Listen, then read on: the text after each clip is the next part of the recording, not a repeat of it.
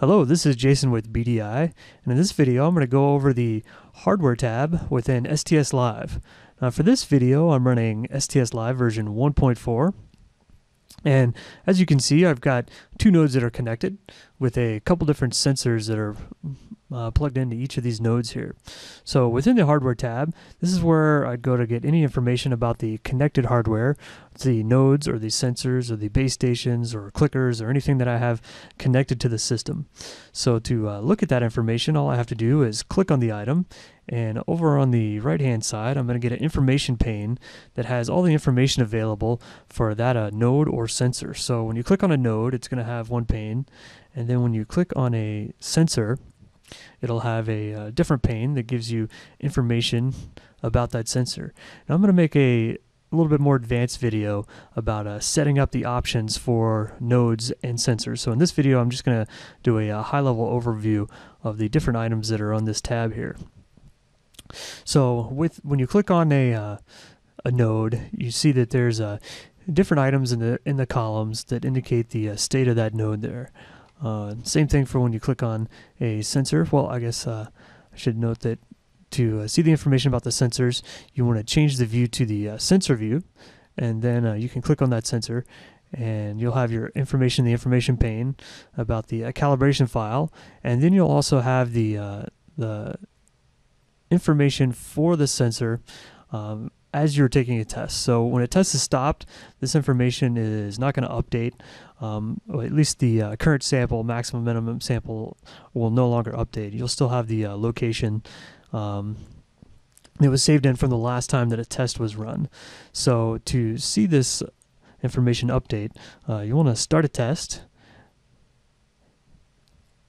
And in this view, you can visualize the values for each of the sensor by looking at the current sample. You have a maximum and a minimum sample,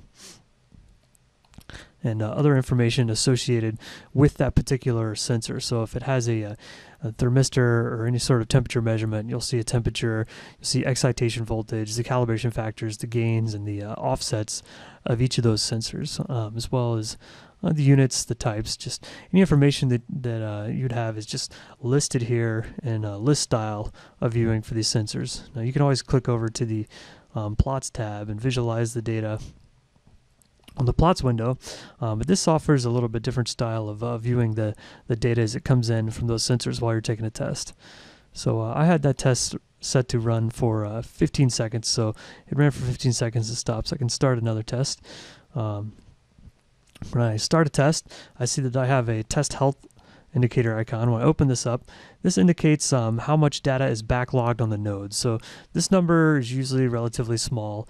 Depending on how many nodes you have in the network, you might see it going up to a couple seconds or so, but it'll buffer back in and that number will continue to go down. And then when the test stops, that window will go away because there won't be any data left in the nodes to buffer back in.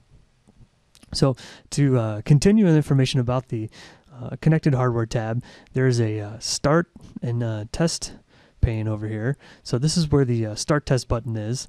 This is a sensor scan button. When you hit the sensor scan, it scans all the nodes for connected sensors. So I haven't changed any of these sensors, so it's going to stay the same when I hit the sensor scan button. But if you were to change the location of any of the sensors, what you want to do is hit the sensor scan button, and that'll update it in the system of where you've changed that sensor to.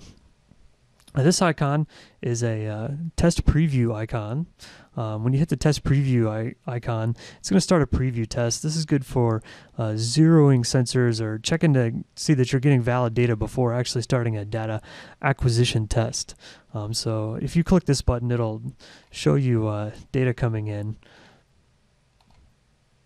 from your sensors, but it will actually not be saved to the hard drive as indicated by this icon here. So this started a preview, and no data is being saved to the hard drive, as opposed to a actual data acquisition test. When you hit the green start button there, you'll see that you get the green check and you're actually getting data saved to the hard drive.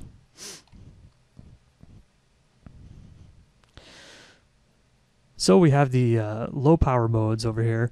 If you're running a test and you want to try to conserve the battery life of the nodes, what you can do is put them in standby mode by clicking on the light bulb icon here. So when you do click on this icon, if we switch back to the nodes tab, we can see that the icon has changed to this little light bulb, which means that they're in standby mode. So in standby modes, the nodes will turn off their voltage power supplies to the sensors, so they no longer power any of the sensors. It still keeps the node on and connected, and the nodes can operate in very low power when they're not having to power any of the sensors. And this allows you to save battery life between tests. So if you have to set up and run a test and then just be in standby mode for 10 minutes to a couple hours, you can put it in standby mode and you won't be powering the sensors, so your batteries will last considerably longer. And the nice thing about this mode is it wakes up instantly. So as soon as you hit the button, everything comes back, all the sensors are powered back up and you're ready to start a test immediately. So the other low power mode is the sleep mode. So what you can do is put the nodes to sleep for a given amount of time. There's two different options here. You can actually program in a time. So if I wanted to sleep for 2 minutes, I could set it to 2 minutes here, or 2 hours and 2 minutes, or whatever you feel like for making it sleep. Or I could do a calendar sleep, so I can actually predefine when I want the nodes to wake up. So this is best for if you have the nodes set up one day and you finish testing and you want the nodes to go into the lowest power mode and not use any battery power until the next day. You can put them to sleep overnight and tell them to wake up the next day. So what I can do is program this to wake up the next day. We can change this to 5 a.m. so they're ready to go bright and early in the morning. This indicates that they're going to go to sleep for 11 hours and 59 minutes. So when you put them to sleep for this long, that's the same as just having them turned off for 11 hours and 59 minutes. So if they need to be out for a couple days during testing, it's best to use this overnight or in between periods where, if you're going to step away for lunch for a couple hours, you can put them to sleep for a couple hours and then wake them back up. So in this mode, it'll sleep for 11 hours and 58 minutes, and then it'll go into a snooze cycle. So what it'll do is when it comes out of this cycle, if they can't check into STS-LIVE, they'll try to connect for a minute, and if they can't connect, they're going to go back to sleep for 2 minutes. And they'll wake up again, they'll try to connect for a minute, and then go back to sleep for 2 minutes.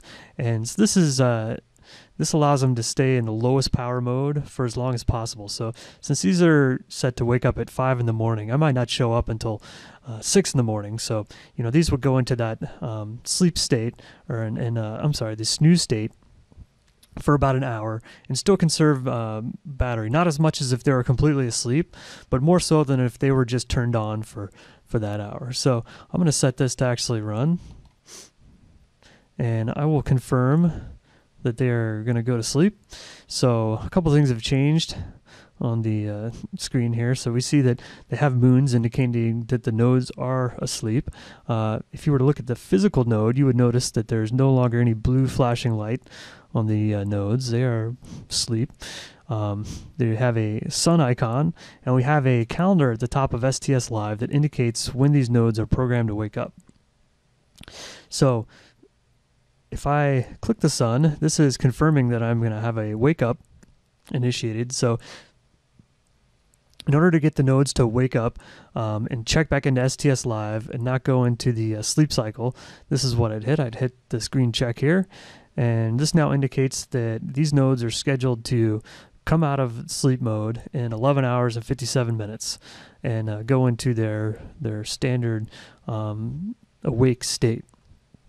So usually what would happen in this case is I would not have checked that. I would have just closed STS-LIVE and walked away for a couple hours to get some sleep, and then come back, and I would turn on STS-LIVE. And when STS-LIVE turns on, none of this will be indicated. You just have to know that those nodes were programmed to wake up in 11 hours, and they're going to be awake at 5 in the morning. So I would turn STS-LIVE on, and I would wait, assuming that it's after 5 in the morning, I would wait for them to come out of their sleep cycle and connect back into live.